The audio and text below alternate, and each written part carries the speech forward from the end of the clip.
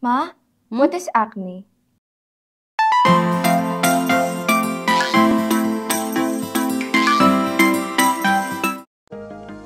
There are many types of acne. Before we proceed about the acne, we need to understand how to prevent the acne and how.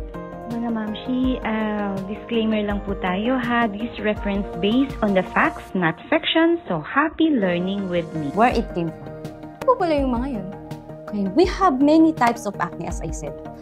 We have acne mechanica, we have acne fulminans or acne maligna, we have pydroma faciale, we have called acne conglobata, we have called consort of acne, we have pomade acne, and also we have acne rosacea. But the most common acne, it's called acne vulgaris. So, the most common form of acne pala is acne vulgaris? Yes, it's called acne vulgaris. Ano po pala yung mga yun? Ano po ba yun? Okay, acne vulgaris, these are the type of blackheads, whiteheads, red, bright, pimples, and it sometimes turns into papules, pustules, redness, and even cyst. That is called. But actually, what is happening to our skin is a bit quite simple. Kind of. But first, you need to know what are the other side of our skin. What is happening to our skin. So, our skin is constantly sharing dead cells. Okay? It's a natural way that our skin breathe in and breathe out. And it's rejuvenate itself. Some of the dead skin cells get out through our body into a tiny little holes called pores. And guess what? You hate it? Everybody hates it. Now, the trouble begins. Okay, this is what happened. Process slow down, and the oil, glands, and skin cells come together to clog the pores. It's blocking the pathway out. So, anong mangyayari? It's look like parang baradong lababo. That is how it looks like. It sounds like that. It's clogged or not, your body won't stop there.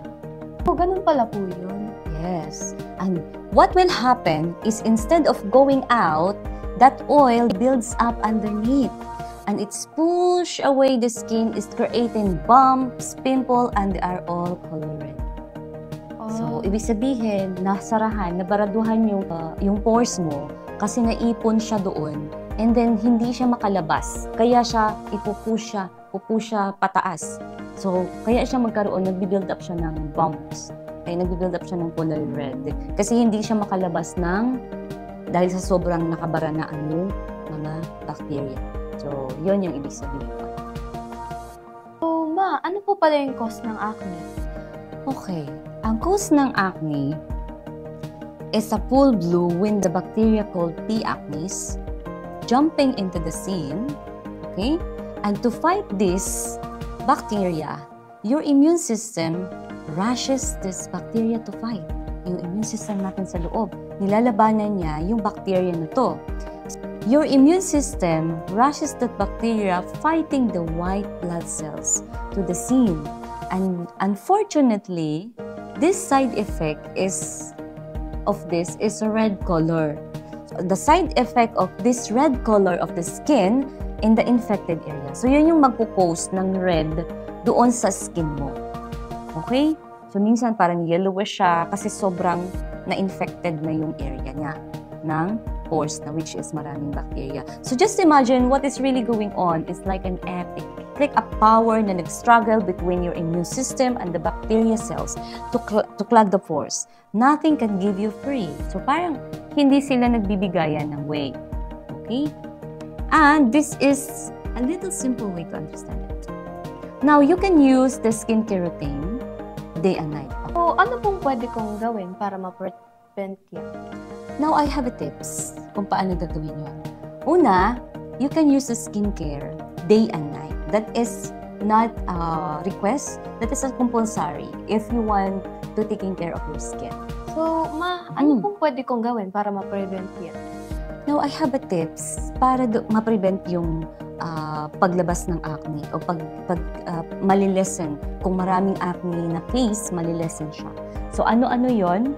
Una, kailangan mo talagang mag-skincare. You have to use your skincare routine day and night. So, it's not a compulsory if you want to maintain your skin as healthy as possible. Pero kailangan mo siyang i-maintain with the right product as well.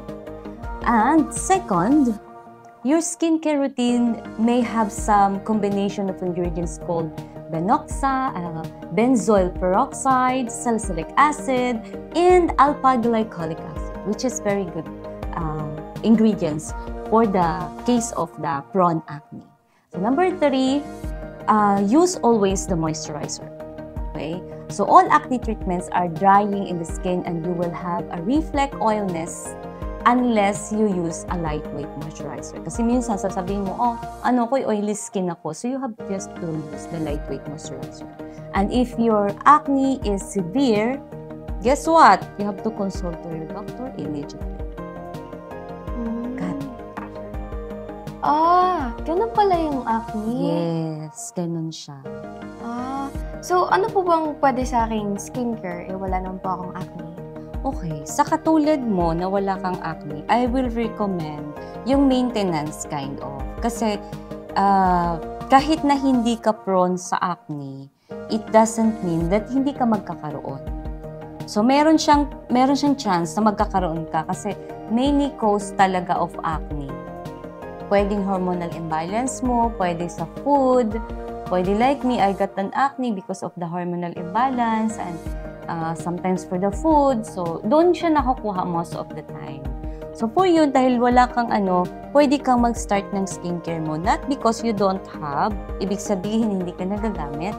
Gagamit ka pa rin, pero ang kailangan mong gamitin is yung pang-maintenance, which is to moisturize your skin, to skincare that give you better texture.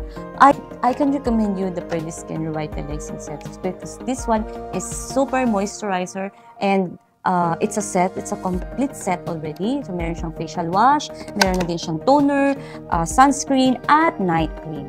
But all of this is like kind of a skin food type of skincare. Kasi binibigyan niya ng nutrient at saka vitamins ang skin mo. Kaya ito, pwede mo to siyang gamitin sa'yo. Pang-maintenance mo to. Ito ay walang hapde, wala din to siyang pagbabalat, walang sting sensation, super mild. Kasi ito rin yung ginagamit ko after ko na mag-rejuve. But since na ikaw is 14 years old ka palang anak, ito yung bagay sa'yong gamitin. Okay? Sige po. Ito po yung gagamitin ko. Sige po, salamat sa mga information at gagamitin ko po itong Pearly Skin na binigay niya sa akin. Perfect! And that's all for today. Thank you for tuning us in.